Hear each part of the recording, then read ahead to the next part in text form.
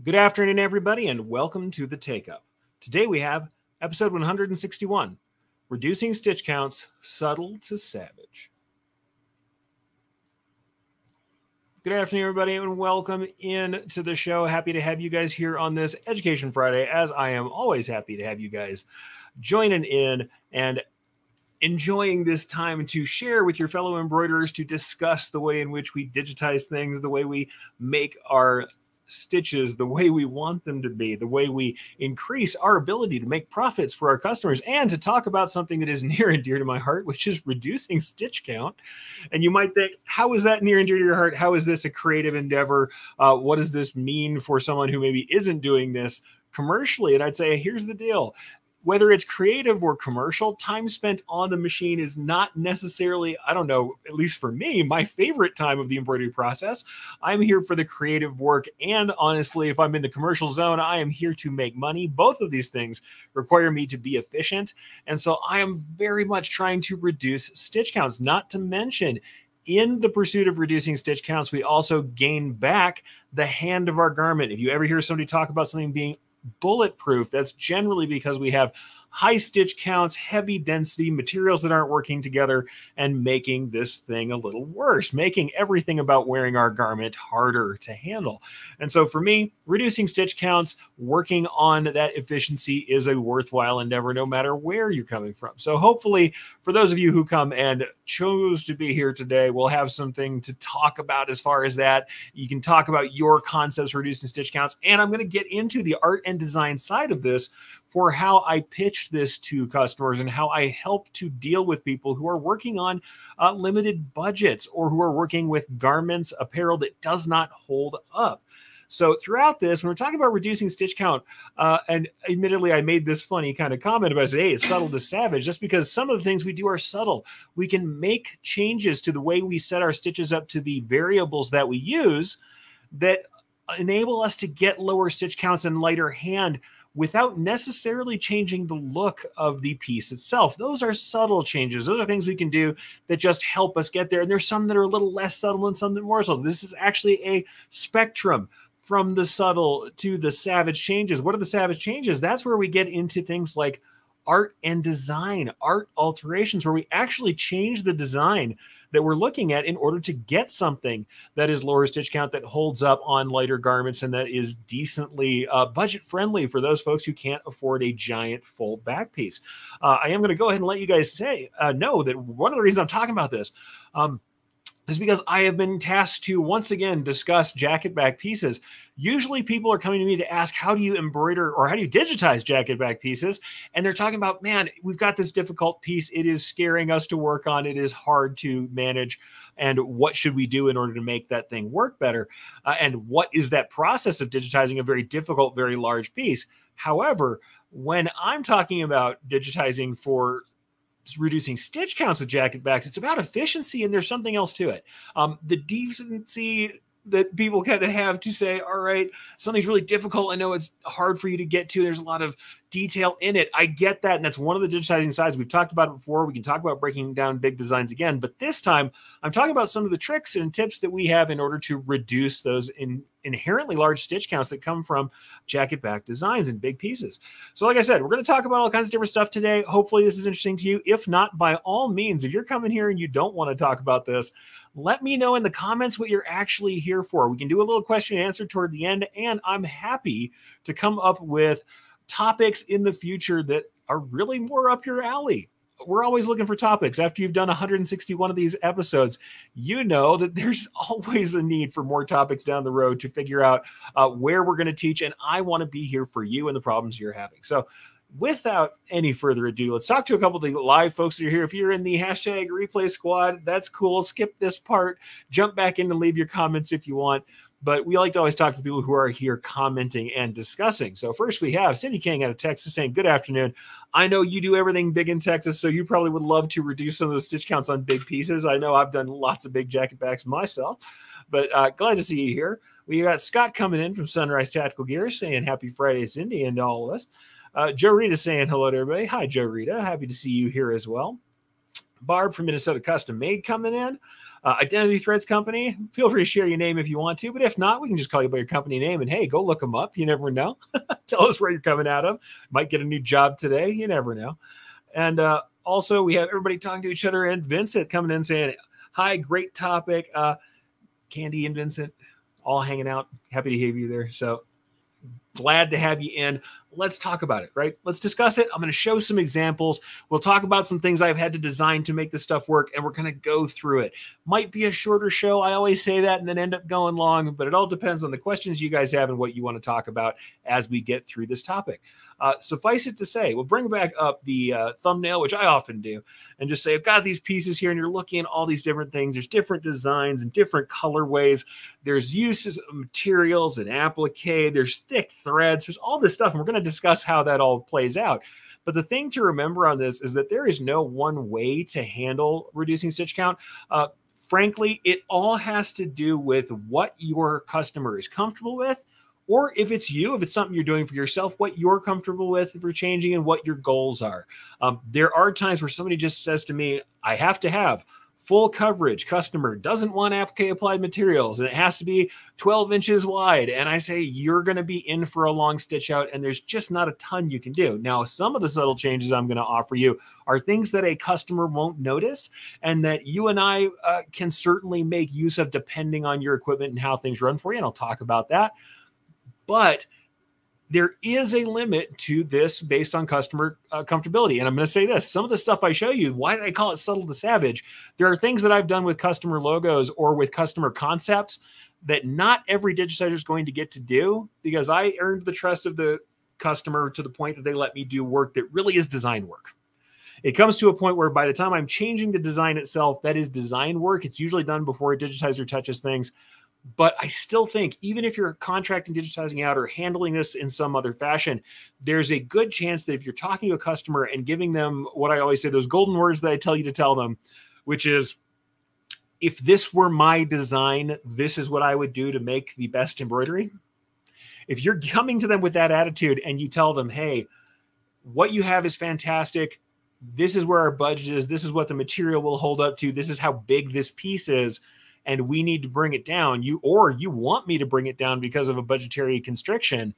Here are the goals you have. It's kind of like that cheap, fast, good triangle where you can only have two. Well, big, cheap, good, same kind of thing. If we want really large pieces or really high coverage, because it could be that it's a smaller piece with incredibly high coverage, fully covered, cheap, good. Also, one of those triangles where you kind of, that Venn diagram where in the middle is just a nice big X, because we aren't going to get that, right? Suffice it to say, if we talk to them about what those expectations are and say not no,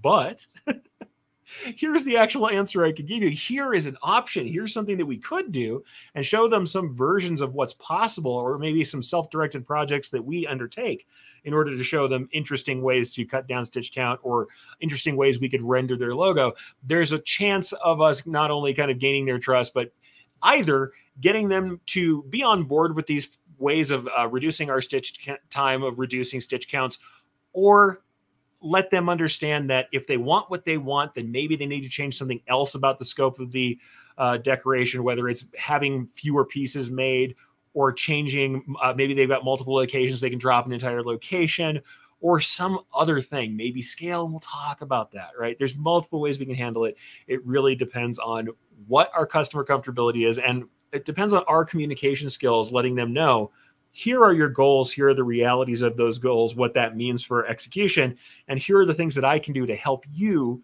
get the best embroidered result under your brief, meaning for what you want, what you've required, what you've requested, and at the price that you are willing to pay. Now, honestly, constantly going for, people who are bargain hunting, I'm just going to be honest with you, bargain hunters will always bargain hunt, and they will be on to the next shop as soon as they have a deal. If someone is constantly negging you over your pricing, the chances are that they are not a great customer. In fact, we have over Twitch. Can you give me your most savage embroidery tip? My most savage embroidery tip is fire customers who don't pay.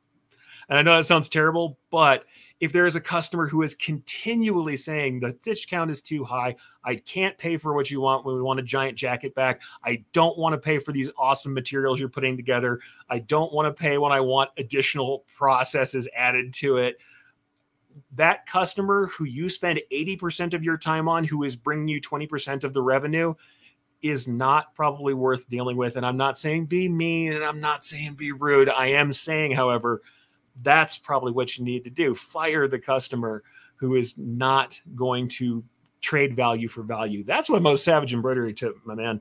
But hey, that is how that goes. The other savage embroidery tip is, just because they bring you art and they have an initial graphic and a size that they think they want, doesn't mean that that's the right answer. And sometimes you're going to have to give them the answer because they don't really know what they want. If they were experts, they could do it themselves. You're the expert. You got to guide them. There's your savage version of that one too. When they bring you that piece and they say it needs to be 15 inches square on that jacket back, give them the real price and tell them why or why not that is something that is within the realm of possibility, and be serious. Don't back up. Don't discount your work all the time. Don't constantly walk back into deeper and deeper discounts, because it is a race to the bottom and nobody wins. It's just how it is. And yeah, Sunrise Tactical Gear says, I believe that was Scott from Sunrise Tactical Gear. Years ago, my accountant told me it's okay to fire a customer. Absolutely. And honestly, you don't have to fire them like you're yelling and screaming. You just say, you know what? I don't think it's a good time for us to take on this project. I don't have any other way to make this work for me. I can recommend you other people who are in town who you can work with, or I can recommend somebody on the line to do your decoration if you want to see if their prices are better. But this is what I can do. And then if you've got other customers to fill that machine and keep that needle going up and down, get those customers in and don't worry about it. Because that's the thing. Reducing stitch count should be something we do to help people out who we want to serve, and also to keep our production schedules lighter and clearer, and to make our garments feel nice to wear so they drape and they don't feel bulletproof. It's not something we should be doing for someone who's continually bargain hunting, especially if what we end up doing is spending too much time, too much effort on something that's just reducing the profit that we're making and making it less likely for us to keep doing the job we love, and for our company to be there when they want to come back in 6 months and do it again. I've said this a million times to folks that people say, oh, I've got somebody cheaper, or they tell me a quote that is incredibly low, that is low for the industry and low for my shop. Invariably, I'll say, all right, you know what? I can't do that. That is a steal. Go have them do the work. If you're not happy with their work down the road, come to me. And then if I'm feeling savage enough that day, to use the word that I started with, I tell them flat out, come back to me in 6 months when they're shut. And I have no less than 5 times had somebody come back. I know it's probably more if I think about it, where someone comes back to me and the shop either has shut down or won't take those prices again in a few months.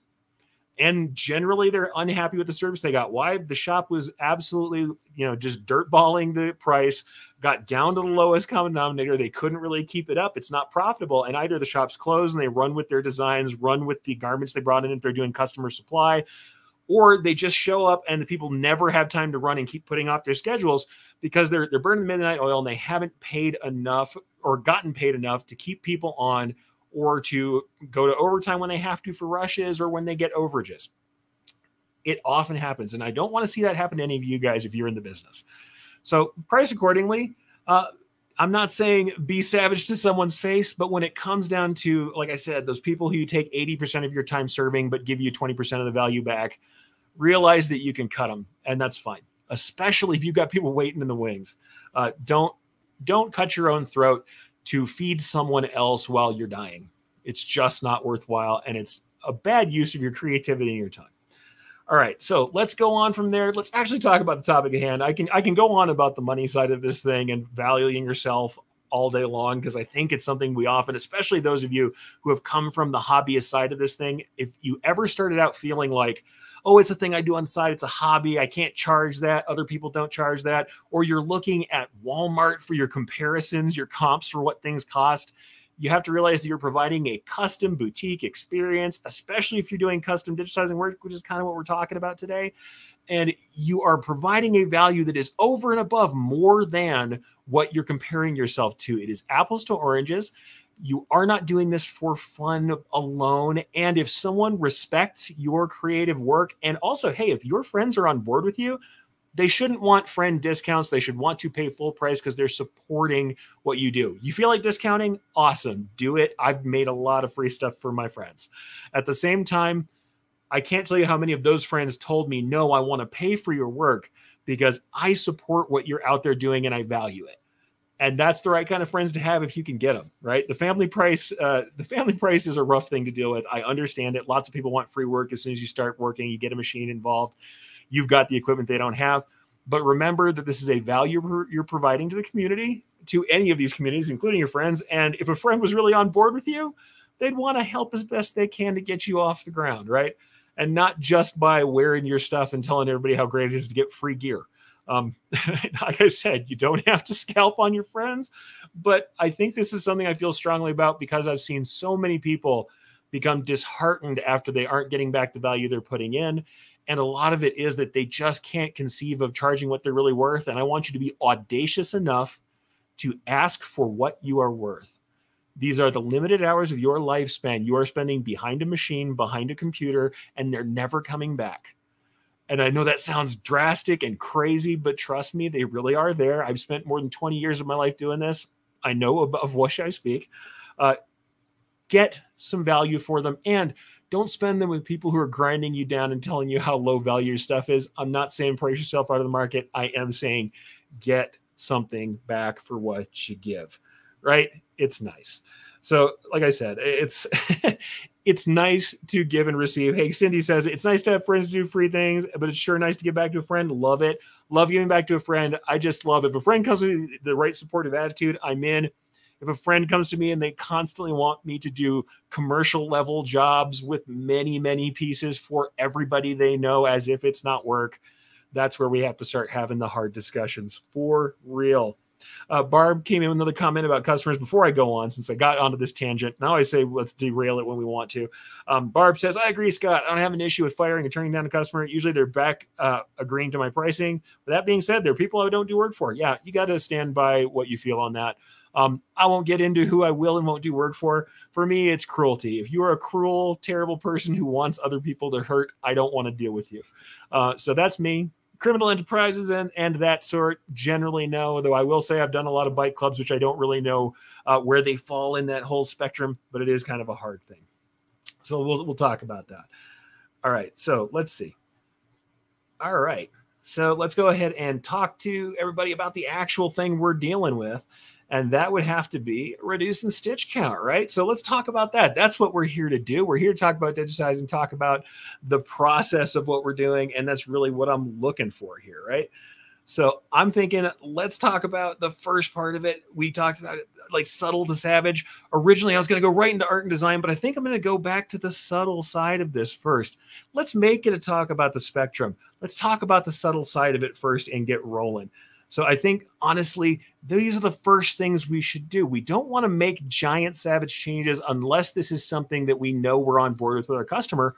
Or, and I'm going to be honest with this, if they bring us a set of conditions for success that really require it. If someone just comes to you with something crazy, and I'm actually going to give you an example of that from my own career, where they give you a set of conditions. Something has to be done by a certain time. You only have that period of time, and it has to have this much coverage, and it's crazy outscaled. Sometimes you have to go savage right from the get-go and say, the picture you've brought me is not the thing that we can do. So there is a time for that. But let's start with those subtle changes. And I think, subtle changes are really the first place where we can make a big difference. And it's going to be stuff that you think, all right, this couldn't possibly be that much. It couldn't possibly be a massive difference. But the truth of the matter is little changes often do make really large differences. So where are we talking about, right? First thing, I'm going to bring up a really old design of mine you may have seen before. And we'll have a quick discussion about it. Is a jacket back that I did for a place called Roadway Equipment that was working on the Burlington Northern Santa Fe Railway, so BNSF.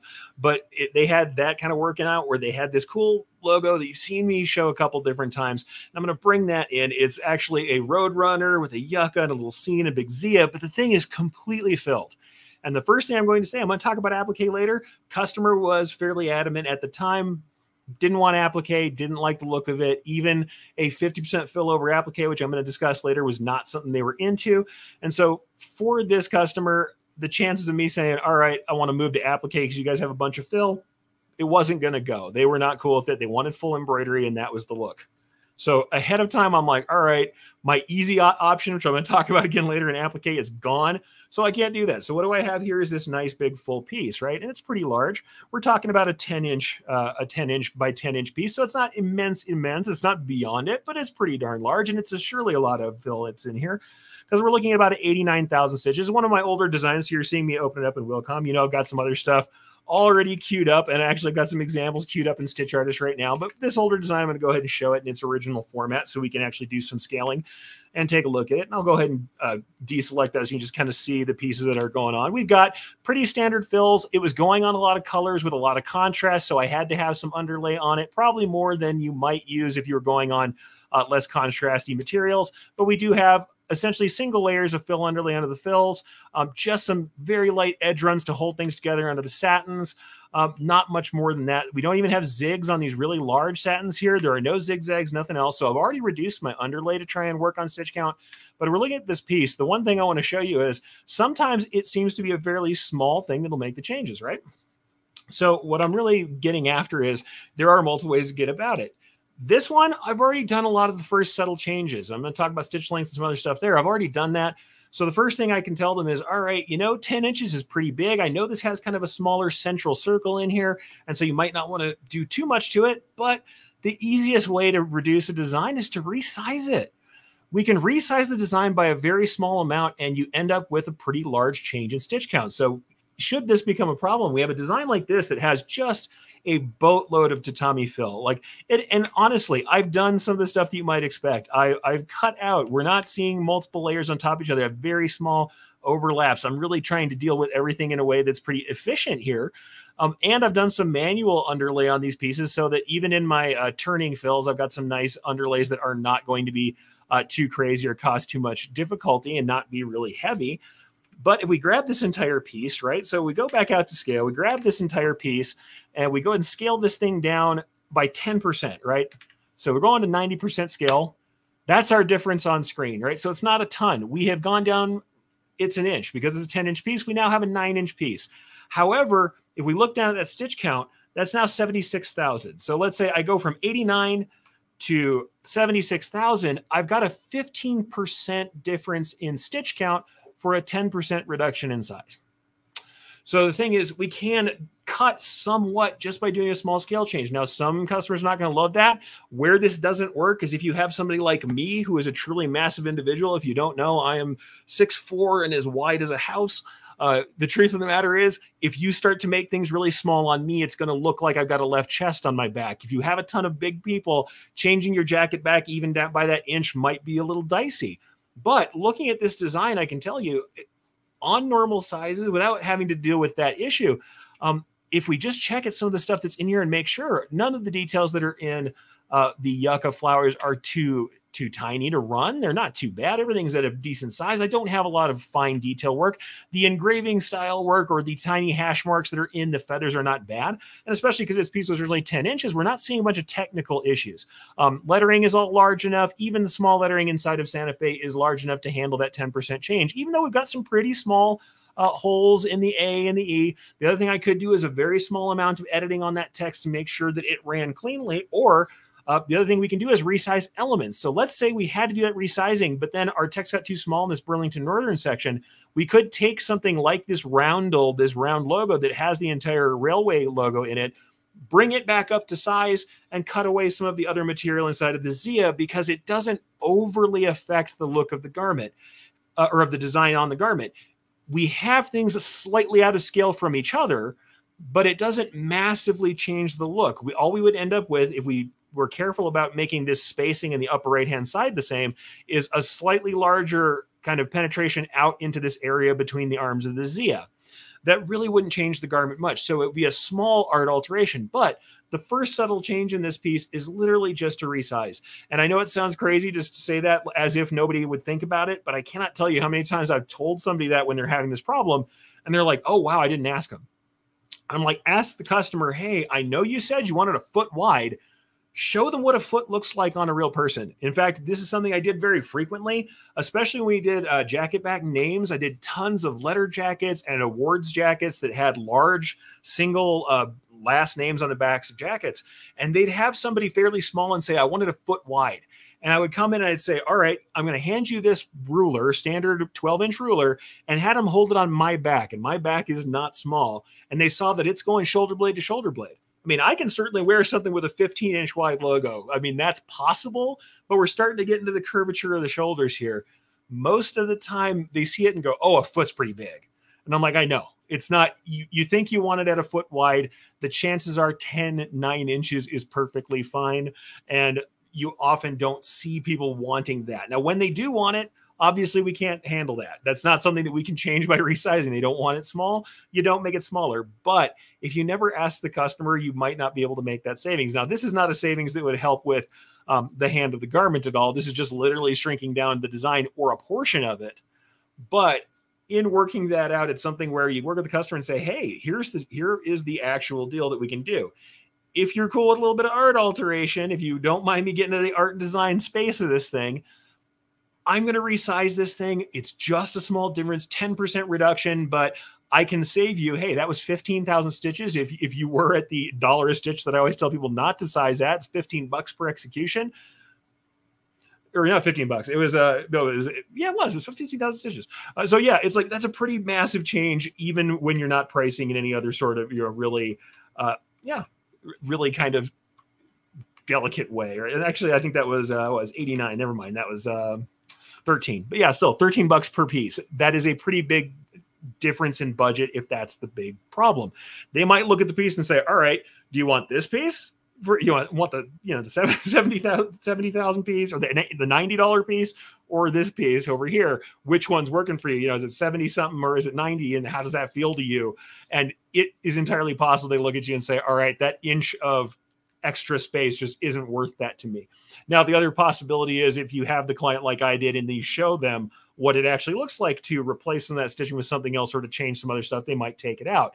And the other thing I'll say is part of that art alteration, let's just talk briefly about the Savage stuff, is that you can go back to them and say, all right, you have all these garments in a particular color. What if we change that garment color and then eliminate a color from the design itself? Like, let's just imagine that this person has decided that they want all of their garments in white. They weren't in this case, but let's say all the garments are in white. And we'll go ahead and go back out to our layout with the design up here. And then we say, all right, change them to light blue and drop the sky out, and I'll drop some extra pieces out of this thing. And admittedly, I don't have all of this ready just to drop out. But now, once again, we've dropped a decent amount of stitching. Is it enough to make the difference for them? Yeah, maybe, maybe not. But that's another option. That's where we go into art alteration, because here we are at 89. Here we are at 79. That's 10,000 stitches that I could presumably drop out. And does it massively affect the look of a simple piece like this that has a big fill in it? It depends on the background. This is on black jackets. Yeah, we now have a night scene for our poor Roadrunner. But if it's on something where it makes sense, if we're going from white to light blue, or if we just tell them, hey, what if that was a bright sky? What if we're just going to make this white? It's background color. Talk to them about that. And that's one of those Savage art design changes where it's like, man, you cut an entire color out. I'm like, yeah, I cut an entire color out, but I also cut that 10,000 stitches out of each one of these reproductions. That is something that could be valuable enough to the customer for them to say, hey, yeah, I get it. It's something that's worthwhile.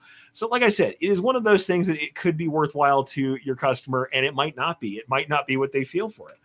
But the truth of the matter is, when we are dealing with this, it really is about that communication and saying, hey, I don't want to have to do a Savage cut to this piece, but if we can't hit that, how can I get you to where you're going? How can I get you on budget with the look you want or with the time we have? Because that's the other thing. Remember, stitch count is time on machine. That is really what that's about for us. We can talk about the other creative sides of this. We can talk about the comfortability of wearing the garment and having a nice flowing hand, which I'm all about.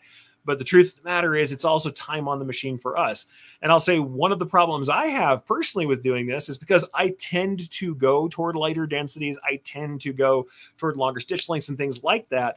I often don't have that much room to give. And so I have to resort to things like our resize and replace and reduce kind of mentality. I have to go to other art alterations or dealing with other materials, because most of the time I've done the subtle stuff from the get-go, because I'm trying to lighten things out on my end from the beginning. So sometimes that can be problematic. If you have the right customers and you're pricing on value, it might not be the thing that you deal with. You have people who are happier to pay for your value. That's the best kind of customer you can get. We all know realistically that sometimes that's not the case. But like I said, with time on machines, sometimes even when the customer is willing to pay, the real problem you're having is I have too many pieces and too little time. And if it's something that I can't sub out to a larger contractor that can do this on time, I now just have to do what is possible for the throughput of my machine and for the humans who are following them. For the humans who are watching those machines. And that's something I'm actually going to show you fairly soon. So we're going to talk about a piece that I did for the Albuquerque Balloon Fiesta where I really did have to do that stuff. And like I said, we'll talk about that in a second, and I'll actually show you some more pieces of that design work, both in real stitches and in the file.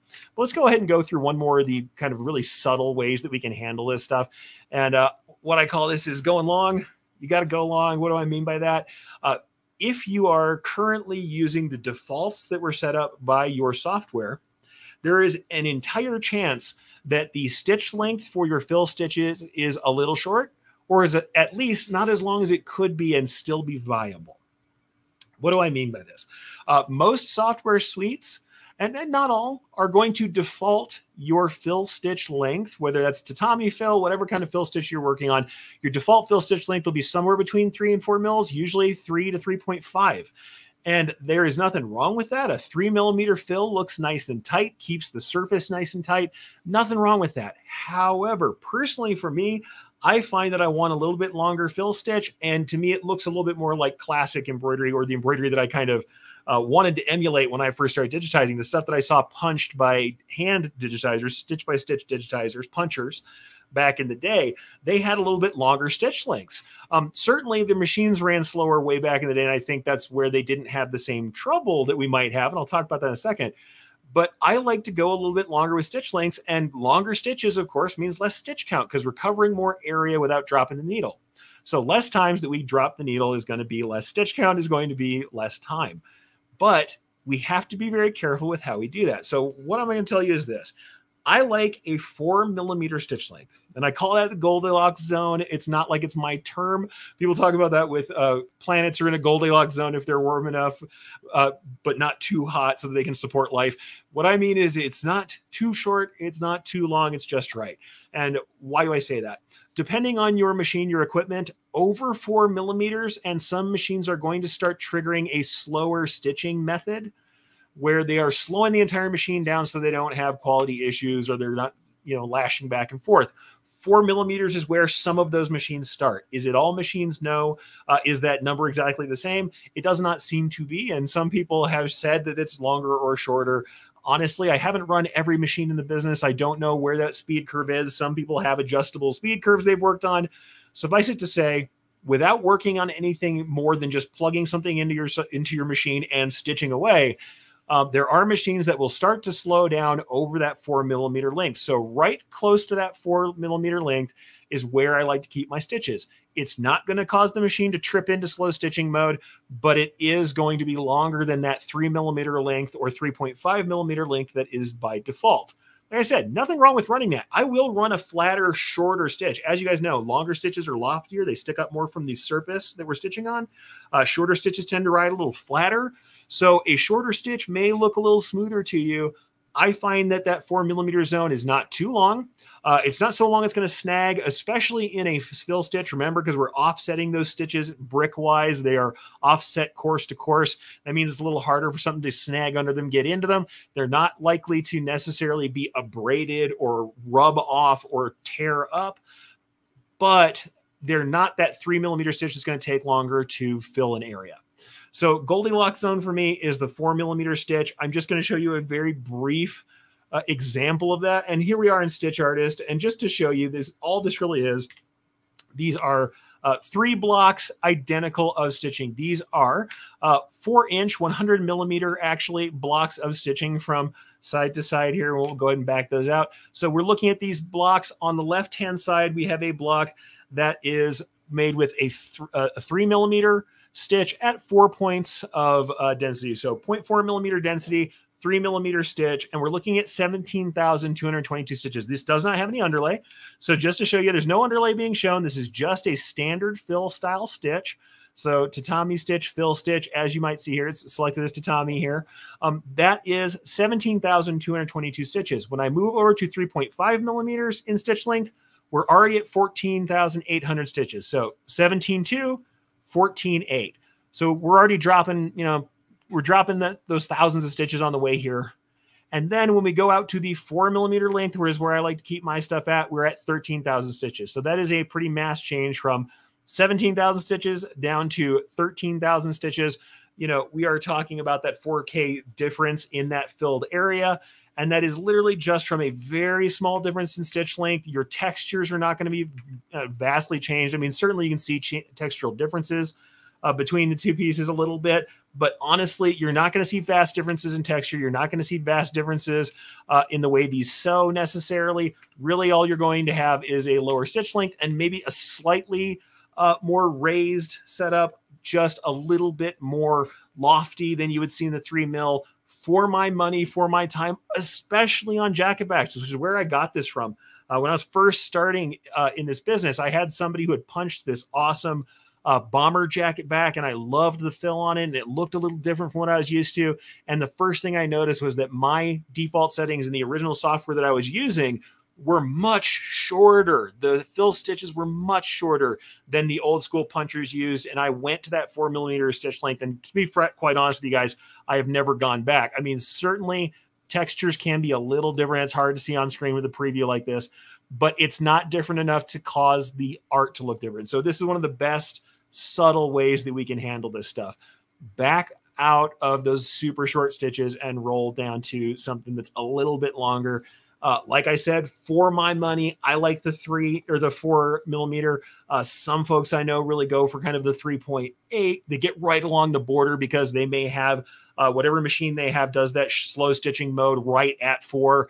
For folks who are having that issue, or let's say you're dealing with this on a column instead of something else, satin stitches 4 millimeters is pretty wide. I mean, people make them all the way close up to 10 with no problems. The thing is, that's a different kind of slow stitching mode. I'm just going to tell you there are multiple speed curves in this, or speed sets in this. And certainly I'm not talking about that super long, once you get past 12.4 millimeters, that super long ka-chunk, double cycle stitch that we have when we're doing, like, say, 3D foam with really long stitches. But there is a slower mode in between that you could kick off. Some of them kick right at 4, some of them are right under. Test on your machine and find out, or look and see if your machine has settings for that or has adjustable curves for speed. I don't know. I have heard from different people from machines that I don't know that they have different settings or different abilities than the machines I was working on had. But when I first started doing this, this is where we kind of landed as that kind of Goldilocks zone. And I still stay a lot with that 4 millimeter stitch. To me, surface looks good, runs nice and fast, and I like the little additional loft. And I find the little bit of additional loft actually lets me play with density more too, because the more we lift off of that surface, kind of the better coverage I think we get. We're just kind of bringing that top stitching away from the color underneath it a little bit. Seems to make a difference to my eye. But your mileage may vary. Test it out for yourself. Do a swatch test. I'm always telling you guys about swatch testing. I'm going to bring it up again in a minute. Test swatches of different stitch lengths and see if you're happy with it. And listen to your machine. Watch it run and see when it slows down. Even if it's something you can't find in a manual, go through and do a set of swatches of fill stitch to get longer and longer. And when you hit the one that slows the machine down, you know where your line is. Make your stitches longer and longer by 0.2 mils until we get to that point. Do 10 swatches. One run of, having to sit at the machine while you're doing this stuff is enough to teach you everything you need to know. One big panel of swatches, probably in a 15 centimeter hoop, is enough to teach you a lot about how your machine runs and how those fills are going to look. We're going to talk about that again, but yeah, go on. Go for a little bit extra length in that stitch, and check your defaults if they're at 3, 3.5. Like I said, this is nothing that's wrong with the software. It's a nice, lovely stitch length. Don't hate it, but I like a good 4 millimeter stitch, and I think it makes a difference. And as you saw, going from 3 to 4 millimeters, we were like thousands of stitches on a 4-inch square. Now, 4-inch square is a big piece of fill, but a lot of this is, when people are talking to me about this, a lot of it is about jacket backs that have large areas of filled color. And we can really reduce that down by lengthening some stitches and then working on, of course, the thing we are always working on, which is density. Oh, density. truthfully, this is where the swatch testing always makes its appearance whenever I discuss these things. Ultimately, it's hard not to talk about density in this kind of place when we're discussing this stuff.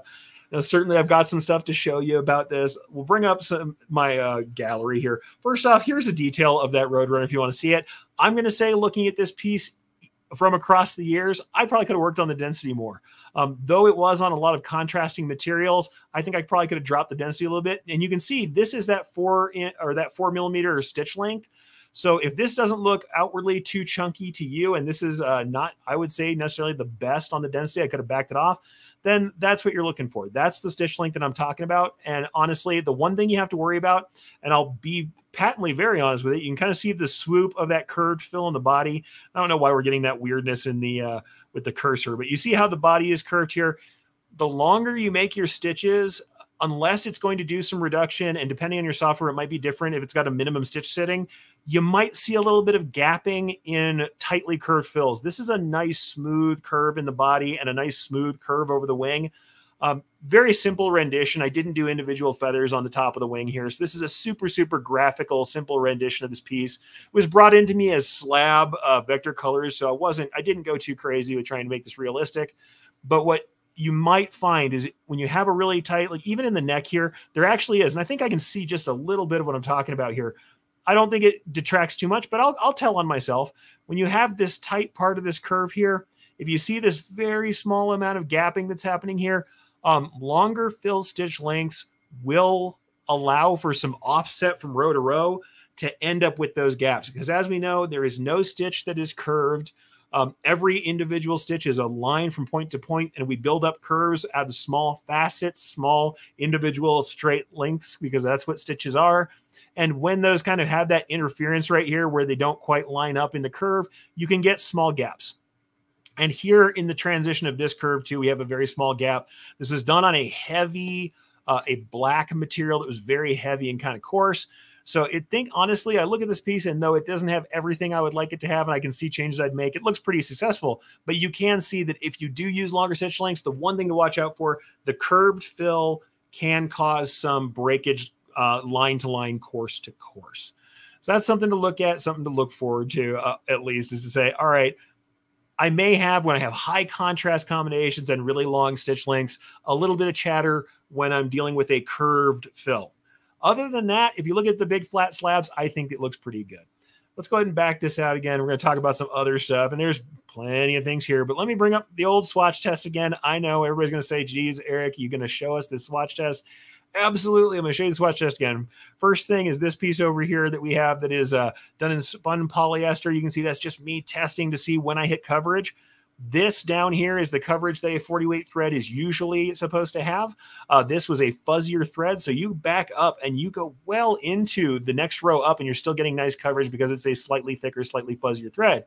But this over here is standard black 40 weight polyester thread on a kind of a khaki twill. And I was doing this for a project. I talk about this swatch test all the time. It was for a project where a bunch of different designs were on aprons. They had big filled areas.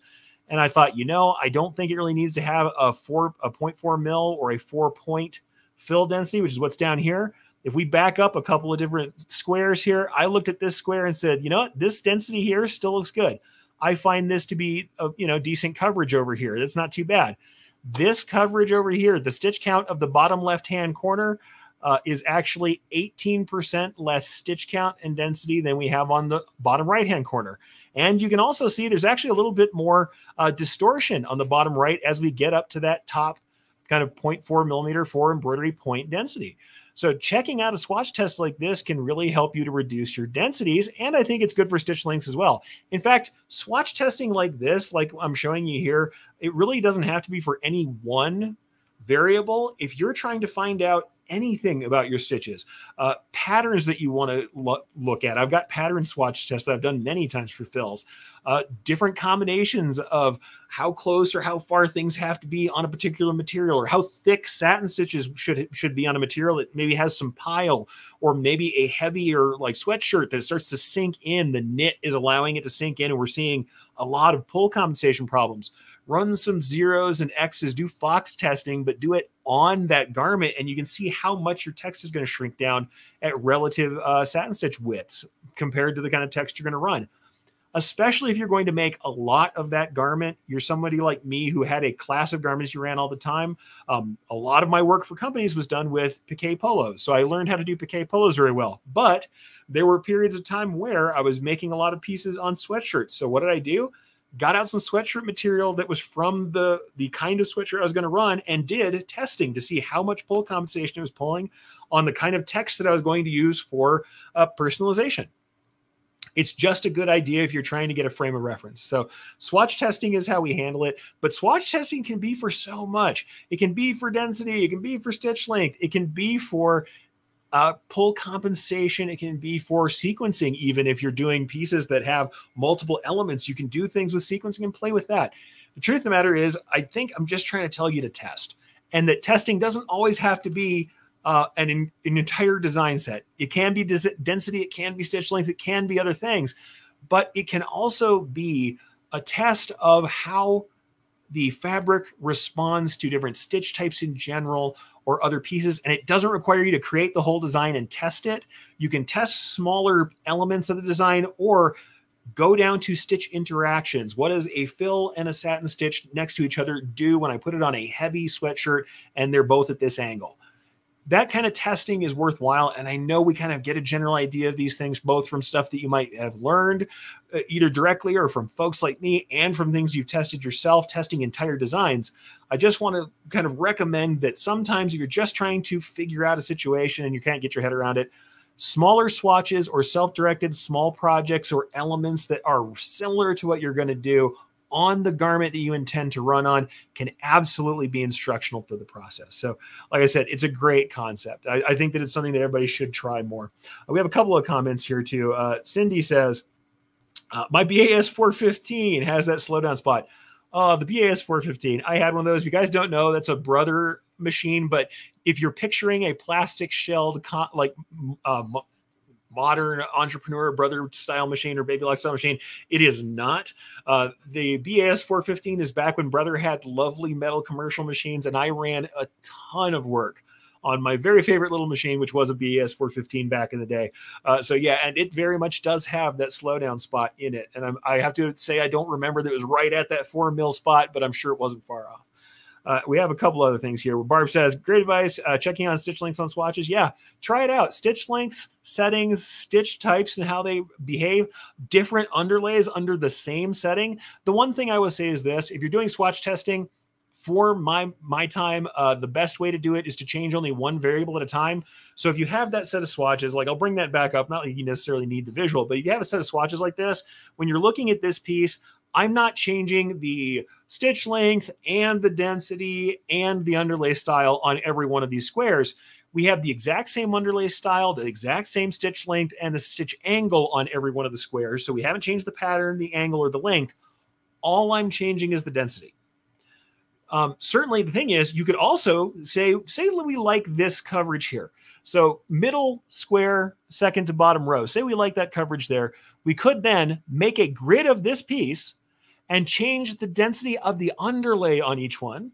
And now we would have a swatch test that had to do with how underlay behaves. And that would give us yet another kind of variable to play with. Say, all right, I'm pretty happy with this coverage, but could I tweak it one way or the other? I could do one strip and just move the underlay a little bit higher on that strip until I get to a coverage that I love. And now I've got two kind of density settings I can use. And like I've always said to you guys, the density that causes the most distortion and rippling is when we keep on stacking stitches all in the same angle. When we have all of our stitches in the same angle until they're starting to roll off each other, that's how we get that massive push distortion and density problems there.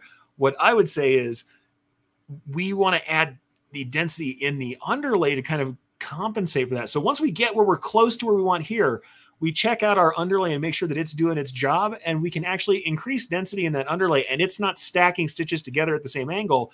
It's laying underneath it at a different angle, but still covering, causing color coverage, causing it to lift up from the surface and helping out. And those kind of tests can be very useful. Like I said, it can help you learn a fabric very well. And as Barb says, I need to do some swatch testing on knit fabric. Yeah, knits were a real pain when I first started out, right? I mean, and honestly, I come from an era where the first stuff we did, the most stuff we did were fairly heavily textured cotton piqué shirts. That was a lot of what I did early on. And so I had to learn how to get cotton piqué to hold up. And I'm also going to say this, guys, that also means support materials. The other thing you can do is with or without topping, with or without a certain kind of stabilizer. I think that doing testing is important. And yes, it's material intensive sometimes. Yes, it's time intensive.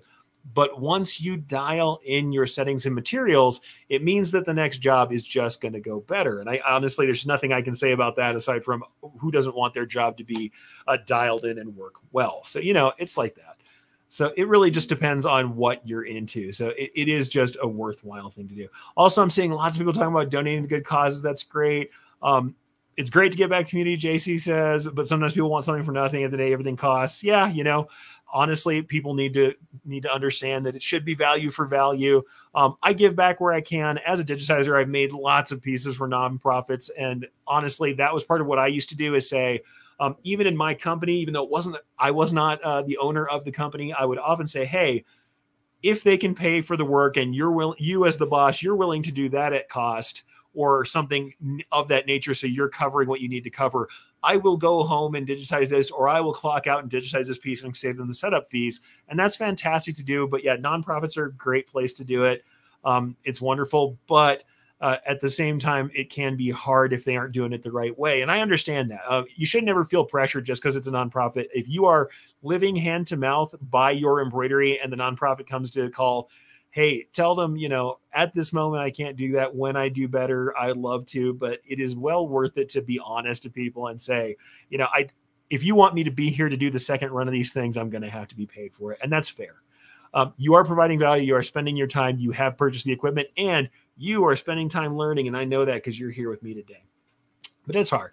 Yeah. Barb says she donates for raffles, local fundraising events, good causes. Absolutely do it. I think that's fantastic. Donating good causes in your character. Same here. I've done a lot of it. And hey, I may or may not host a few different live shows for the embroidery community. So I do try and give up a little bit of my time for you folks too. I'm not saying you guys are charity cases.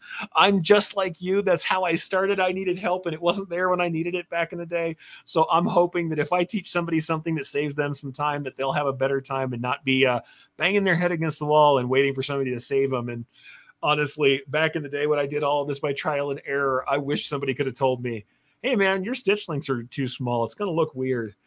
My first cap, I ran the smallest stitch links you can imagine. I had fills that had 2 millimeter stitches in them. They were just absolutely little pockmarked fills that were super dense. Embarrassing to think about. But I started out with no concept of what was going on. And when I made the fills and they looked choppy, it looked like something was going on with stitch length and I had nothing to work from. So until I learned how to analyze other folks' files that we had from back in the day, from old punchers, the people who were, that their stuff was converted over from paper tapes, frankly, I learned how to analyze. I taught myself everything from that analysis originally and from just trial and error testing. But if something I can tell you or something you guys can tell each other saves somebody some time, then we have come together as a community and done something good today. Because we're all people who need help too, right? All right, so let's go through some other stuff before we finish up for the day. We've got a few things to talk about, right? We talked about that going along Goldilocks zone. We talked about density and swatch testing. We talked a very little bit about structural underlay, but like I said previously, it really is about knowing when to add stitches underneath instead of in your top stitching. Yes, we're talking about structural underlay here. You guys have seen me show multiple versions of underlay before, but yeah, knowing that underlay plays a part certainly is worthwhile, and adding structure underneath the piece. And what I mean by structure is knowing that our stitch angle on top needs to be opposed by a stitch angle in the underlay so that the underlay lays on top of that, or the top stitching lays on top of that underlay structurally, and it does a real job. It's not just more stitches to cover the ground. It is something that is building up a functional foundation. That's something worthwhile to think about, certainly. So structural underlay is part of that. And like I said, I'm going to show you some other stuff in the art and design phase in just a second. But really, we want to think about more than that, right? So structural underlay is great.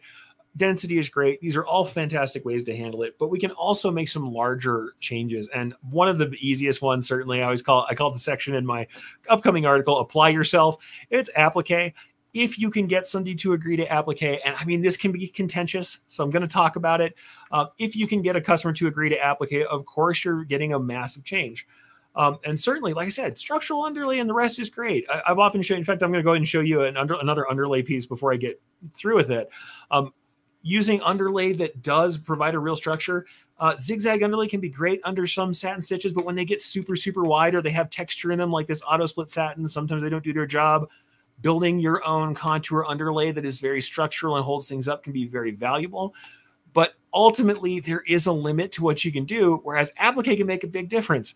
The thing is, there can be some kind of contention about it, both in the look of the applique and in the fact that not every piece is really made for it, or there can be a trade-off.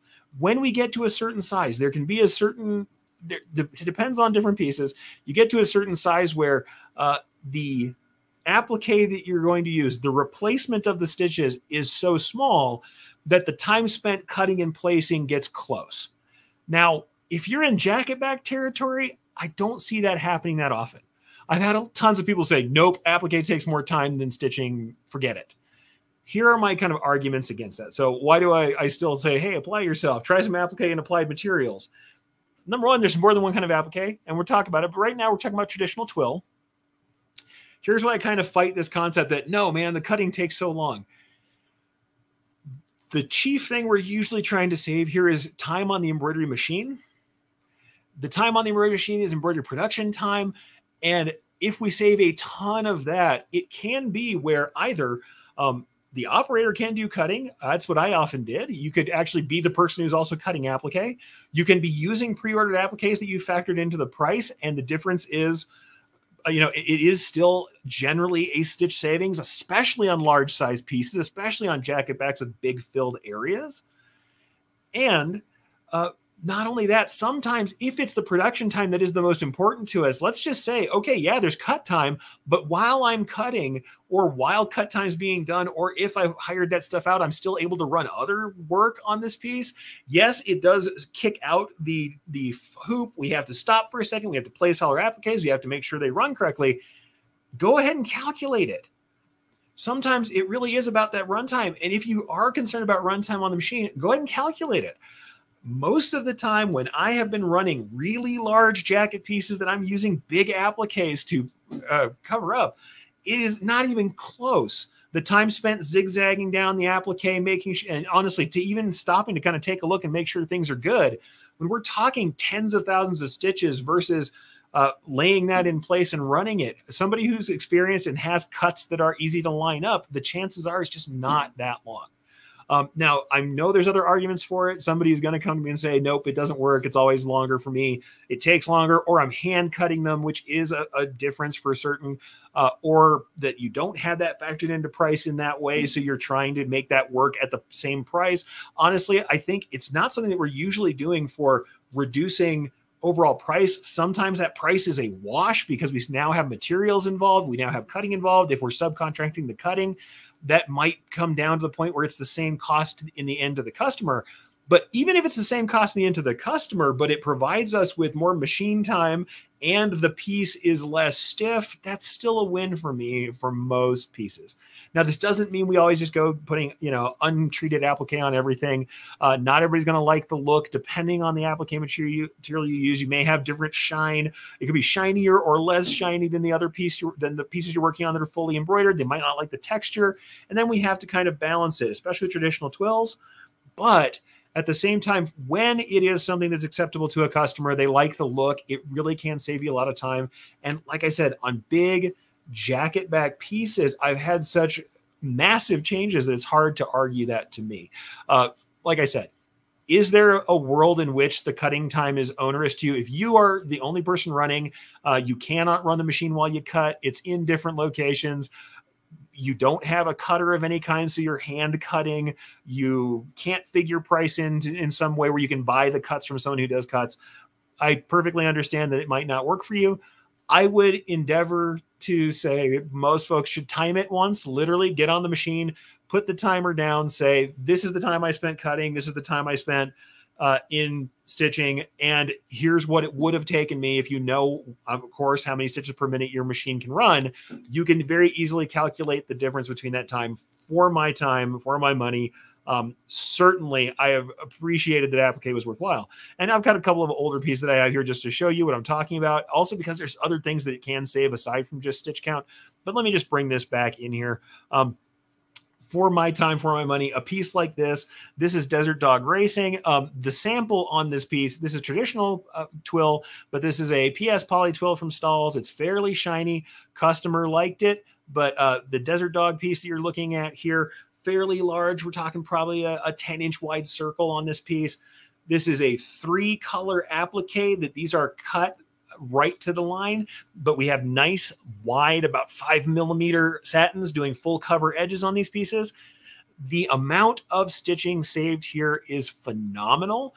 You cannot tell me that this is going to take the same amount of time. Do I have to do the placement? Yes.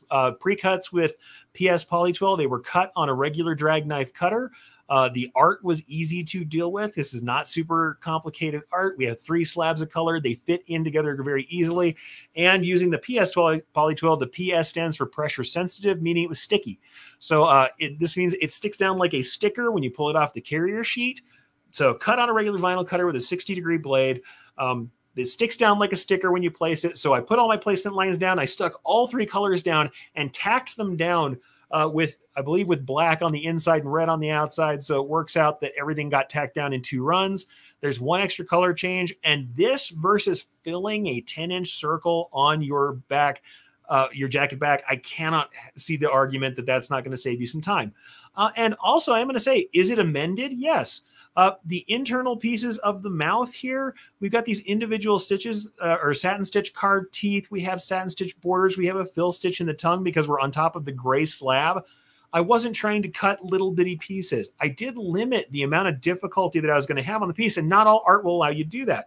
But this particular art, and I keep on flashing that Gilly Loco, sorry about that. This piece, the original art is fairly simple. It's got big slabs of color. It's just a good candidate. So even though I tell you, yeah, use applique, you got to know when it's not a good candidate. Not every piece is a perfect candidate for applique. This piece is a great candidate, especially because if you talk to the customer, I showed them a sample of what that applique looks like. And this customer said, yeah, that looks cool. You know, I'm showing them, and I think I've got some roll stock here, and I'll show you some other pieces I worked on in a second. But yeah, I'm showing this roll stock, and I didn't bother trying to show them necessarily a bunch of designs.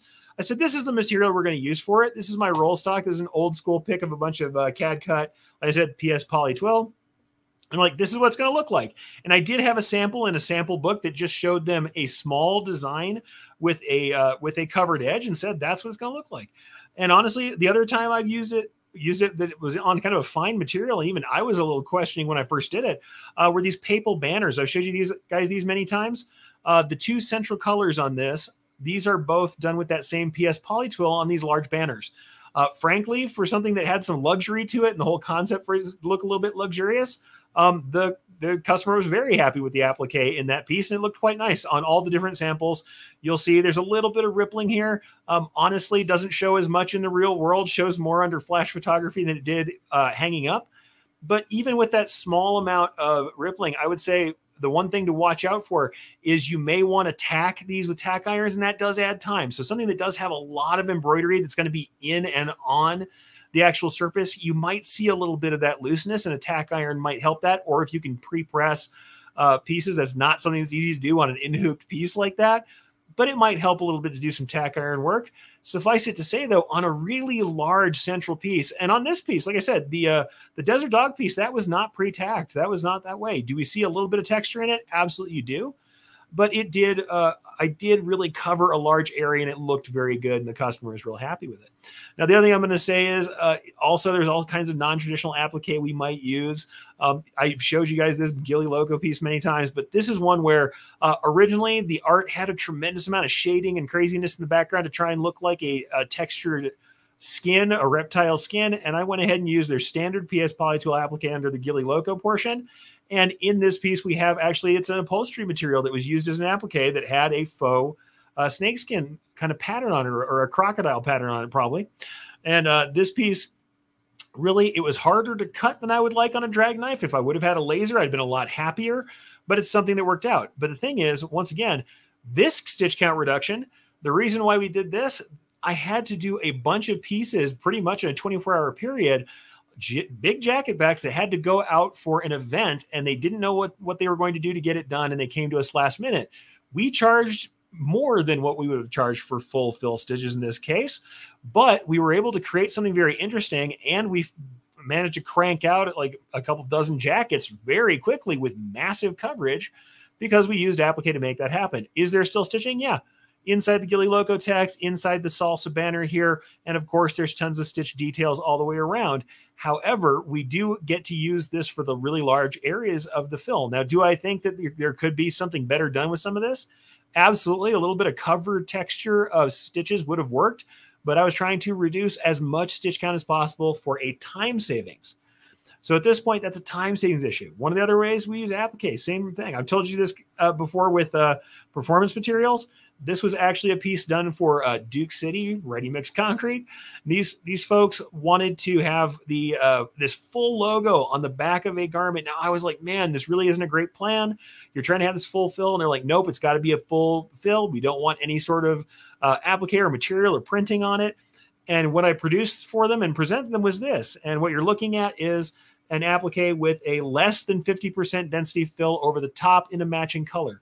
And that applique reduced the amount of stitching that was there, made it quicker to run, cheaper to run, and lighter on the garment.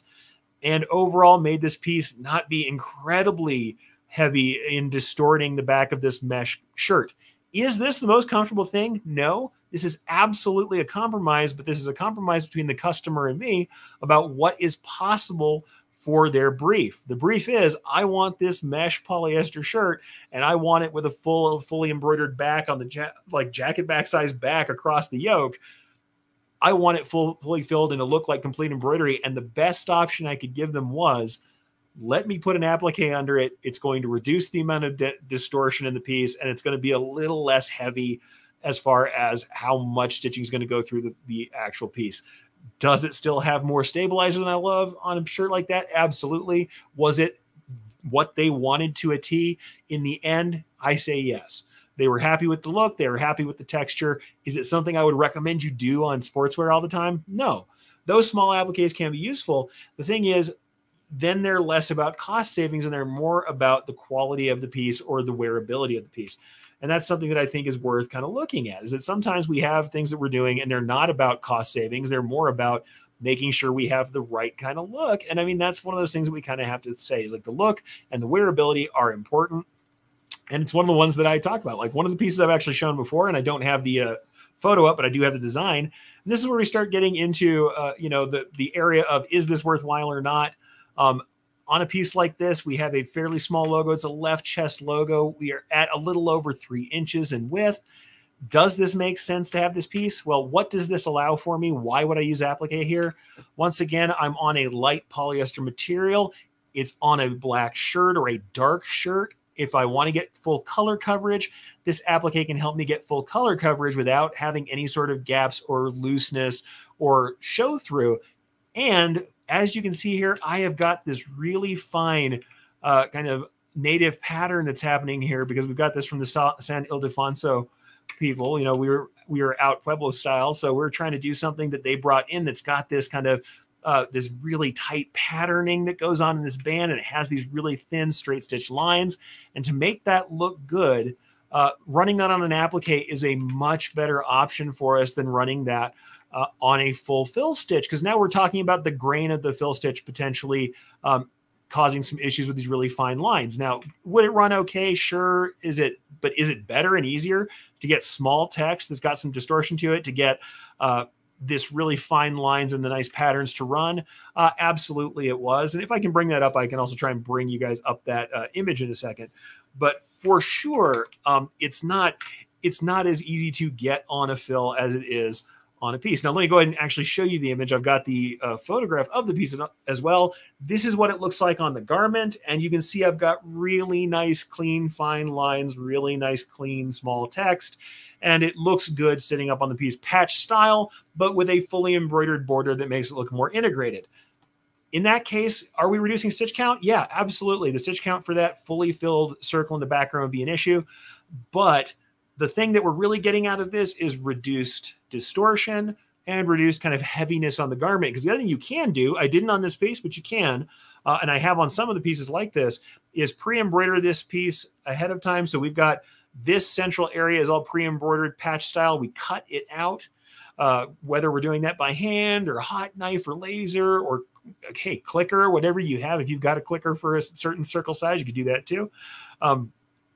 When we cut that piece out, we can then actually place it like an applique and edge it on the garment after embroidery. And then no embroidery is through this piece except for the edge.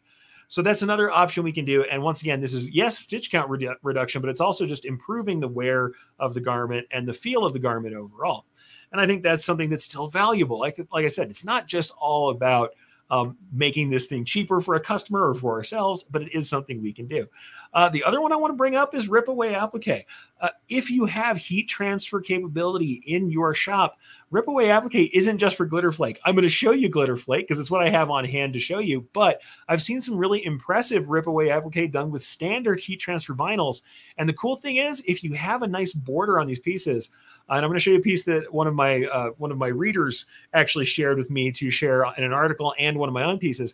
You have a nice border on that. Those can almost have a leather-like look. The shine and texture, when combined with embroidery over or embroidered borders, can sometimes create a leather-like look. So like a colored leather out of the regular heat transfer vinyl. Or you can do things like glitter. Hey, if glitter is your bag, you want to get shiny, we'll get shiny.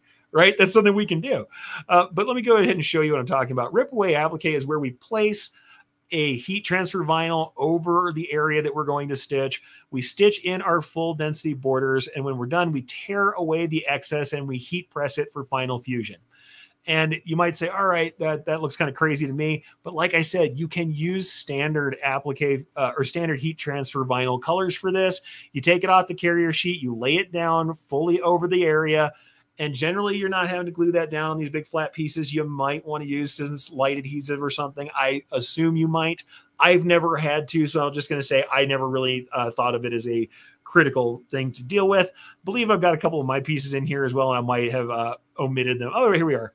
So here's a couple of my pieces. This is one that I actually sublimated first, so it's a full color sublimated on white glitter vinyl. So we're at white glitter flake. That the glitter flake itself is made of polyester, so it takes sublimation. So I sublimated full color chilies for this ABQ design. And actually, without changing the design or any of the digitizing on that piece, I also made this one that has a Balloon Fiesta logo or a Balloon Fiesta photo within that piece with metallic thread. So, hey, if you threaded up the same needle on two heads, you could actually do both of these at the same time and it wouldn't matter whatsoever. But these pieces were... these are pre-sublimated to get that full print look, but you could certainly use any sort of print and heat press material. If you have material that is printed, maybe if you have like solvent printer that does the same kind of thing, we can just use heat press material and tear it away, and then there's no cutting. And this is another stitch reduction technique. Also, you can do this kind of work where you stitch through it. I don't know that it's something I've seen done a lot, but you can stitch through it. I've seen people do it. It does tear, so you have to watch out. You're doing a ton of like really sharp satin stitches over the top. It can tear away before it gets fused, so be careful about that. But especially simple pieces like this where you have a nice big border and we're intending to tear that extra area away, heat transfer vinyl, rip away applique is a valid way to cover areas. So we can essentially do a print and then cover. Could you do screen print or something else? Yes. The difference with this between doing like screen print or sublimating and then embroidering around it is this is a zero registration issue. You slap it down in the area of where it's going to go. You stitch over it, tear away the excess. If you're doing either traditional applique like you see in these pieces, that's going to mean you're at least putting a placement line down, and then you're having to carefully align a cut piece inside those lines. So there's a little bit of alignment. If you print first, it means your hoop alignment has to be good, or you have to be using, there are embroidery machines, especially more in the home side right now, that have the ability for you to very easily turn designs. Some commercial machines do it. The older commercial machines that I often am helping people with and ran myself did not have the ability, especially not with computer vision, to be realigning things and targeting. And it meant that you had to do very careful hooping to do multimedia where we were dropping something onto a pre-printed garment. So that is a harder thing to do. But when we're doing this stuff, Or like I showed you in this bottom piece, these are actually, these prints are full bleed around the outside edge. I didn't put those pictures in the deck, but these are full bleed, and that does not have to be very carefully aligned. And especially when you're doing this in a single color, like we showed earlier with this piece that my reader very nicely let me show, these pieces don't have to be aligned at all because it's just one big slab of color when we go ahead and go wider than the entire piece very simply. And like I said, it's just another option for taking out a color, because you could do this. We're showing it as the entirety of the coverage here, but you can easily imagine how even on another design, if you had a big slab of color inside of a design that was bordered like that, it'd be fairly easy to make it integrated into a further design, provided we realize that it can tear and we don't do a ton of very small detailed work inside of it without watching for that tearing, because this can tear while you're running, just like any sort of plasticky substance may when we're using it. Like we have to worry about when we're doing plastic for patches, like we have to worry about if we're doing something that has a topper. Toppers will tear away with more and more work on top of them too. Mostly for toppers, that doesn't matter so much, but we might find that they get less effective as we tear them up. So it's just something to think about. So like I said, some interesting things that we can do for sure. So like I said, it's an easy way to add color. Letty says that too. Yeah, such an easy way to add color. Absolutely. And it actually looks pretty good as that applique. I love big applique text with that look. It's not a bad look. And like I said, try it with normal heat transfer vinyl, and it can have a leathery appearance. I saw this person, I wish I had a photo of it still, who did this wonderful they had a big navy sweatshirt with a beautiful set of gold lettering on the front. So lovely contrasting colors. And they used standard heat transfer vinyl with borders like that. And it just looked so awesome. It popped so much.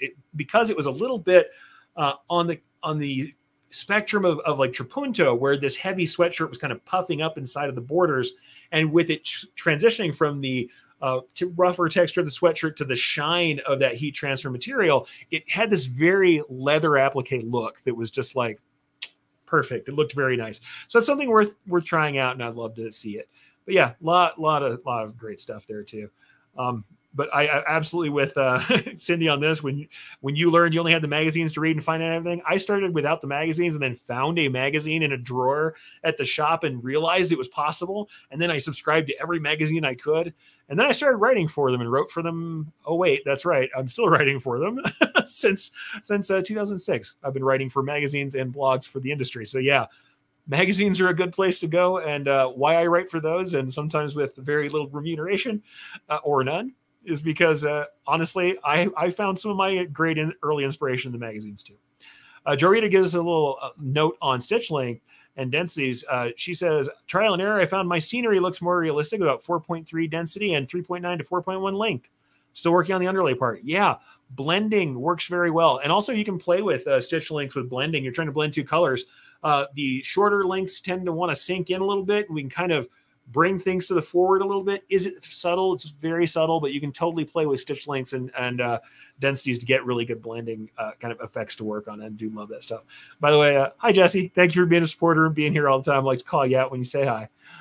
But we have a couple more things to talk about before we finish up. We'll try and keep them pretty short. We're going to talk about a little bit of the art and design stuff real quick. So the art alterations, this is where it's savage. We're going to make some big changes to your art. And I'm going to talk about those and just kind of give you some concepts. Certainly, one of the easiest things we can do is to just eliminate excess or work down from the original piece into something that is more accessible, that has less stitches in it. And the easiest way I've found is if you find a style that you can work with where a lower color count or where eliminating filled areas is something that's valuable to the style. And I've actually done it a few different times for different reasons. Two I'm going to show today are very similar, but we have a couple of them. This is a piece that was done for Neons. I've shown it many times before. It's a very early piece of mine, but we actually went two directions with this one. Had an original fully colored jacket back here, and we work on a single color piece. And in fact, I believe this one actually went the other direction, but here's the thing. You can go either direction. If we had a fully colored piece like this and we pitch them that if you've got a piece that's got full borders, full detail, has shading, has everything else, but when we drop out all the colored fills, we still have all of this character to it, you can pitch people on a single color version. And I know you're like, man, that's drastic. They came and wanted this full color, but you bring in the single color and you're like, all right, but it's a classic style that's interesting. One of the other places that I used it, what I would say to good effect, and we've got some other options here to show you. Here's a piece that I did for Al Unser Racing Museum. And so this is the original piece for Al Unser. Not a bad piece at all, pardon me. Having some slowdowns with StreamYard today, so some of the clicking is happening after I've already clicked, so you'll have to forgive me when things are going bad. But this is the piece from Al Unser, and we can see that it originally had some fill work. Most of it was open work, so this is already a pretty light piece because they intended it to be very much, it was kind of like this, you know, Margaritaville style shirt, this kind of, you know, Cuba Veras is what we used. If you don't know Cuba Vera, it is like the Cuban style shirts. So they had some light stitching on them and they wanted to go on these fairly light shirts, but then they had this big filled area with the text that had full shadowing in it. And the driver had, of course, fill. We have Al Unser here with some fill in it, but it has the classic Zia and all the stuff you expect from a New Mexico institution. However, when we're looking at this piece, nothing wrong with it, but it's pretty heavy on the top end. And they wanted to do some classic kind of mechanic shirt setups. And I said, all right, classic mechanic shirt, I got you. Let's pull that stitch count down, drop out that extra color. And then you'll see there's actually some changes that are done here though. I opened up the shadowing and took shadowing out and made a larger border, a larger open area around the text for Al here so that it was a little clearer and looked better. Does this change the look of the piece? Absolutely. I call that savage because I cut all the fill out of there. Is there anything wrong with that piece? Absolutely not. And it's thousands and thousands of stitches. You wouldn't think it's that much, but when you were talking about a massive tatami fill cover with a little bit of shading in it and the full cover shadow that's in here, it absolutely made a difference. And of course, these pieces are also a bunch of curved fills and shading. Is it a ton of stitching? No, it's not a tremendous amount of stitching, but is it a mass savings overall? I would say yes. It's a pretty good savings overall. And honestly, it's something where they were pretty happy with the final result. And like I said, stylistically, on the mechanic style shirts, going with this super classic single color look is something that is pretty awesome. It looks good on an old school mechanic shirt. So this is not a modern racing shirt with color blocking and all of that. This is an old school work shirt, single color that's got, it also had a single color logo and personalization on the front, and it works stylistically with the piece. And the other thing we had for that is a very similar kind of thing. In this case, I don't know if I want to call it art alterations as much. It was where I was doing a piece for a body shop called Alderson's, and they brought a picture and they're like, man, we really want to put this really cool car in the back of our jackets. And I look at this piece and go, yeah, we can do it. Here's something similar. Here's your stitch count. Here's your cost. And everybody's eyes blow open, right? It's like, that is a large amount of stitching. That is a larger cost than we thought for work jackets. These guys are going to literally work in and beat up. And I'm like, all right, well, you guys are doing this really cool kind of classic 50s style. Once again, I went back to that early automotive embroidery or that kind of chain stitch embroidery of that era. Think the old school bowling shirts, think that kind of stuff where less color, more shape, especially because it's hand guided. We're not into this era of doing all of these massive multicolor embroideries. And I said, all right, well, we'll take a look with your actual pieces. We're going to take a look at your art, but ultimately what you want here is probably not all that viable. So what did we get from them? This is back in the bad old days. So we got a scan out of a magazine. So this is what they hand me. And they're like, I want this on the back of the jacket. And I'm like, all right, so we got a custom car, scan out of a magazine. Resolution's not great, but it's good enough. You know, it's fine. We can see all of our edges. We're doing great. So none of this is going to really kill me, but you know, beautiful old Chevy, I believe. My dad's going to kill me because my dad's a mechanic. He knows better. But yeah, beautiful. That might be an Oldsmobile or something. Gods, I don't know. I don't know. You guys tell me if I'm wrong. I don't know this model. My model knowledge ends at like 57. So I don't really know. I could be totally wrong. But beautiful classic car done custom. Somebody's going to tease me later that I didn't know that. But here's what we ended up doing for them. I'm like, all right, you guys want it. And they wanted these big kind of black jumpsuit style things and very Carhartt-like thick cotton duck jackets. And they were all old school. So I was like, all right, we'll do something like this. Now, we didn't end up doing a patch for them, but this was the style. I'm like, all right, then.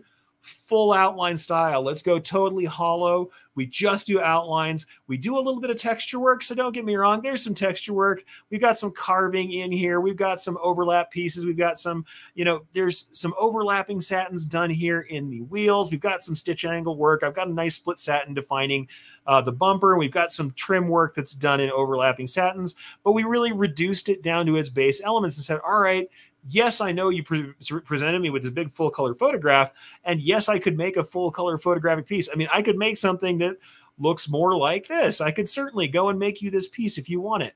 We can do something that has a little more shading in it. I can make something that's got more to it. But if you're trying to go with that style and you're trying to reduce that kind of cost down and get the stitch counts down, but still have a really wide, large coverage area, absolutely we can do it. Let's go with this for Alderson's. And honestly, paired it with a cool kind of left chest piece that was like this. It was similar and kind of had that same feeling. We also had a version where we had a full satin version of that same text for them to try out. And ultimately we did a number of these and they really liked them. So is that a mass change from what they brought us? Yeah. But what it was a discussion. You come in with this and say, here's what we want. And I'm like, all right, well, I can do something like that. Here's what it's going to cost you. Here's the stitch count you're looking at. And then they say, well, here's the style we're looking for. And we start to have this conversation about what it can be. And the savage cut is they didn't get a full color embroidered car in the back of all their work jackets. The thing that's nice about it, though, is in the end, they got something that met their style and was cool and did the job. It's advertising the company. It shows what they do. It has the car they were trying to show on the back of it. It looks mean, and it honestly has a lovely difference to, some of the commercial stuff that's out there now and looks more like something classic. So we had a stylistic excuse for it, right? There was a reason for that to change. And I think that's fine. You can make that reason. Nobody knows what it's supposed to look like till it's done. So you and the customer can have that discussion. And the other thing I'll tell you about is I've done this for a lot of low stitch pieces, right? I've had that same kind of conversation. You guys, I've done this low stitch kind of discussion before about different stitch count stuff. I'm showing you some of the similar stuff. But some of the other things I've done like this, there's another piece that you guys know I gave a version of this away a couple 4th of July ago, and you can still go get this right now on embrilliance.com if you want it. This Trapunto design was done for a bunch of stuff going into department store stuff. So what we had was dead stock sweatshirts. We wanted to put a nice big piece. It needed to be patriotic. So these sweatshirts I cannot change. I'm working on sweatshirts. These are the ones that need to be sold. We need to get them out very quickly because we have a short period of time before these have to be in the store. And we want them embroidered, and they have to have a coverage of around 8 or so inches wide on the front of this piece. But these are very low stitch count pieces. So I went in and said, all right, what can I use about the sweatshirt to make this work? I did this scribble style flag. I did this manually, so it's not using any kind of fill. This is a manual scribble style straight stitch flag that I did, however, calculate my density roughly by counting how many lines of stitching were in each stripe. So I knew it was going to knock down that area around it. I left this open area inside of the letters and used a nice back stitch to trace this out and to cover some of my travel stitching between the other letters. Is it perfect? No, but it looks pretty good. I managed to cover it with a modicum of stitching on the top. And we used the loft of the garment itself, the thick sweatshirts, to get this embossed look. So what have I done? It's fairly savage. Why? Because instead of doing a full color complete embroidery to get that coverage, which is what you might expect for this piece, I said, nope, I'm going to use very low stitch counts. I'm going to use like sub 10K stitches to get this big area filled. And I'm going to have to do this very quickly. So what am I getting? I'm getting back time. So I think that's really the thing that we're looking for. We're trying to get back time in this case. And in that case, we ended up getting, a much better version of what we could have had, because I could have done text. I could have done full color USA in red, white, and blue. They were fully filled, and that's all I got out of that same amount of stitching. But in this case, we ended up with something that looks a lot more impactful, right? It's a lot more impactful. It's a lot more what we would expect from something that's a little higher end. And in this case, the final piece I did for Embrilliance later on is a little more heavy stitch count. We got about 12,000 in there. But at the same time, we're looking at 12,000 for this essentially full coverage. We have less stitches than you would see in a detailed left chest to get full coverage on a chest design on a sweatshirt. So what we're talking about now is that's where we're talking about art and design. Now we're doing concept work to make this work out for our customer, for them to understand, for them to get what they want out of their brief, but still end up, getting it on time or getting it on budget. And one of the other things I did very similar to this is actually doing art and design work specifically for the Albuquerque Balloon Fiesta. And it's one of the pieces I won an early award for. But I'm going to show you just briefly what these pieces look like. I did them for for an early balloon fiesta because what ended up happening was the jacket provider could not decorate the backs and sent blank jackets in, and we had to have full decorations on the backs before those jackets were given to the pilots. And the pilot jackets for Balloon Fiesta, you're not somebody who's from around here, they're a big deal. People collect them, they wear them all year round, and it's a badge of honor for balloon pilots to have those pilots jackets. They had to get decorated quickly, and they had to have nice coverage and be artistic, stylistic. So I went to their original art and pulled some things out of it and tried to make something work. And I tried different things. And in fact, I have more than one version of this that I even brought up here so I can try and show you guys. But I had multiple versions that I had to figure out to kind of make that work. So we had a couple different tests, right? I originally came up with just trying to do something with light open fills. And the first piece was like this. I was like, all right, well, I'll do this gradient so it looks brighter at the bottom than on the top. We use these light open fills. And so we have a mass coverage on the back, but we have these different stitch counts. And also they didn't have any other elements to work with it, but the title was Launching Dreams. It had a lot of sky imagery in it. And so I drew this cool swirly cloud that was kind of based on some stuff in their original art. So that's the original testing that I started to do, was playing with this stuff. And I'm like, it's interesting, but the balloons are kind of plain. They're single color. And I started playing with it and looking at the different options. And eventually I said, all right, here's the thing. We've got these shooting stars that are from your original art and your concept. We've got this cloud and the Launching Dreams tagline that's from the concept for this year's show. Let's go ahead and work with that. What can I do to make this work? Well, let me reduce the balloons because it usually has tons of balloons on it. Lots of detail. I said, let me reduce the number of these balloons and we'll try it out again. But then I'm going to add more color. And this is what I ended up with. This piece uses contour satin. So contour columns. As we can see, we get natural gradation because they're closer together, tighter density at the tops. As the columns get wider, there's a contour 1, a plain contour. As we get tighter at the bottom, they get more dense. But also we have these flames inside that eventually ended up being run in metallic threads. So we'll go ahead and show you the final piece. This is what some of the final piece looked like. This sample is on denim that we did for our own usage, but it was actually on a nice kind of navy color. So it worked much better on the actual piece. Some of the texture in the denim and the multiple colors in the denim, I think, interfere with it. But you got this really cool effect where the metallic gold thread was sparkling through. So it was sparkling and you could see it through the overlying fills. And from a distance, we got this very cool kind of look where we had these densities. Now, admittedly, this piece on the denim, I don't love how it looks. We can see a little bit better of it here where we get this concept that is lighter in these sections, darker at the top and bottom. But what I really do love, and you can see here, is this, that we do have this lovely kind of this gold metallic thread here and the silver metallic in the cloud that allow you to get a better concept of what that looks like, where we get this idea of the flame that's used to keep hot air balloons up being part of this, the sparkle and the flicker. Because one of the great things about Balloon Fiesta, we do these balloon glows at night where we light up the balloons with the propane flames that are inside, and you see them flicker and glow. And also in the first dawn patrol, the first launch that goes up where it's still a little dark in the mornings, the balloons flicker in the fall and you see them light up. And you see that flame because you're looking from up underneath the balloon and you can see the flame down at that base. But in this case, we have these tongues of hot rod-like flames that are done in the metallic that show through the embroidery on the top end. But that's the thing. These were all done in such a way that it was very low stitch count in general. Yes, 30,000 stitches on this piece, but 30,000 stitches, look at that, 30,000 stitches for an entire back. For that much coverage, for that much visual detail. So that's where art and design comes into it, and you start to use other things. You're like, all right, what do I have? I've got color. I have texture that I can work with. I have the lines of stitching. I can use the lines to define volume, and I can use the texture of the stitches themselves. I can use the actual thread to give me something. The metallic adds value, even though I'm not adding more stitches to that piece. So that can absolutely work that out. I mean, it adds something extra without that stuff. So yeah, that's one of those things that's worthwhile. It is something different, and it does take a leap of faith because that is not what they started with. And eventually it ended up being something that we did for, we actually went back and did another version for the safety crew.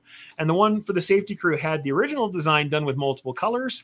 as you can see here. And then they introduced this new kind of balloon that year that they called the candy cane balloons. They had these swirling stripes. You can kind of see it better zoomed out like this. But we had that same concept of those swirling stripes. And this ended up being done for all their public safety guys. And the other cool thing we did for them was we appliqued on a bar of retro reflective material on the background. So we had a nice safety reflective piece, and we quilted in this safety badge in the background. I've taken out some of the text that was there, but this was the kind of outline of their original balloon safety badge that they used that was kind of quilted into the background of the piece and allowed it to be kind of subtle in the background while we had the two balloons sticking out, so that the safety guys had a much cooler kind of looking, the safety officers had a cooler looking piece that was also functional, had a nice reflective bar on it, but was interesting and was like the pilot jacket. So we did that later on for them too. But like I said, that when you're going into art differences, when you're doing things like I showed you earlier with the with these Cubaveras where we were changing entire pieces, someone has to trust you a fair amount to make these changes, because this is a large enough change to absolutely make a different look happen. But we're talking about a difference of, 13,000, 14,000 stitches in this piece. It can make a difference to the overall cost, enough to make something worthwhile for the customer and to make it possible for them to add these pieces in.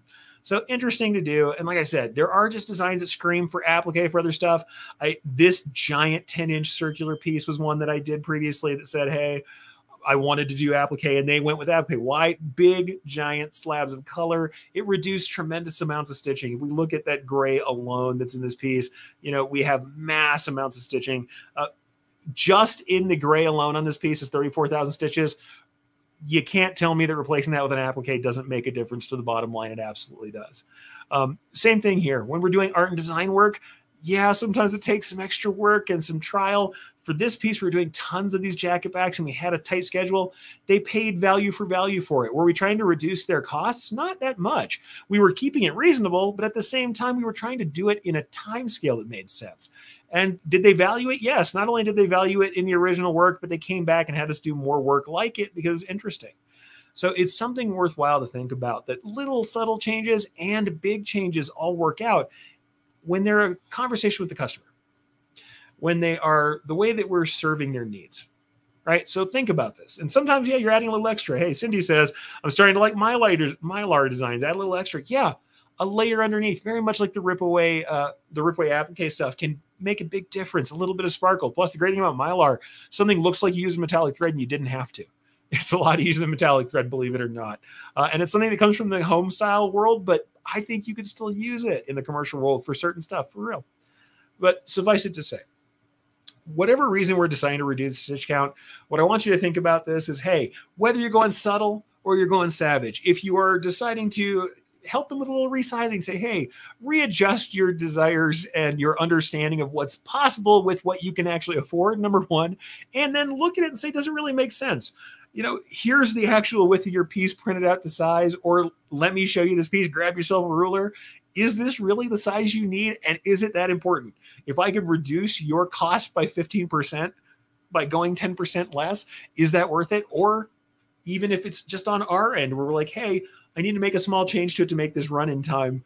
Does that make sense? It's great. And honestly, we can always work on things like stitch length. I think you should go along anyway. It makes a softer hand for the garment. I think it looks better. Densities, lighter densities are going to give a better hand and honestly less time on the machine. And these are not necessarily things you have to pass on to the customer, but if you're pricing up by stitch count, it will pass on to the customer. And I think all of us should take some time to play, whether it is art and design, whether we are going to alter some stuff and offer a different option. That's us as consultants saying, hey, check out this cool stylistic thing we can do that also saves you time or money and me. And it's something that can be an added value. It's an option they might not have, and they might not know they have. Explain to them that there are options. So really, this is about the conversation, but remember that it's about education for you too. So education for yourself, do some swatch testing, play with things, try some different applied materials, and learn how they work so that when it comes to the time to talk to the customer and you're getting into this art and design side, the art alterations, you can give them that educated understanding and help them out, right? So though I say it's between subtle and savage, I'm not saying being savage to your customers, unless of course they're being savage to you, then by all means, in the nicest business neutral way, tell them to leave peacefully. But I do mean that you can make changes that are either very, very subtle and don't change the look of the garment, don't change the look of the overall decoration, or you can make changes that you thought were too audacious. If you talk to your customer and make clear that they're made in pursuit of the best result that matches their needs and their abilities as far as what they can pay for, what you can do in time, and what it does for the customer. Ask how they're going to use it. Ask what's most important in the design. Ask what makes the most sense for them, and let them know what the possibilities are, because you are the expert. And the best way for you to get the most value out of your customer is to be a consultant and not just a commodity. So what I'm hoping is you don't just use this stuff to reduce your stitch count so that you can give your customer something cheaper, but that you use this to provide a better experience to your customer, and they meet that with the value that you're worth. All right, folks. So with that, let's get out of here. And I really hope that you guys try some new stuff today, value yourselves, spend some time on your own education, but also spend some time with the people that you love. Say the stuff that you intend to say. And remember, we're spending the hours of our lives, and I'm really blessed that you spent that hour and a half with me. All right, folks, can't wait to see you guys again next week. And, stay safe out there, take care of yourselves, and try something new. You never know what option will be great for you and for your customers. See you next week.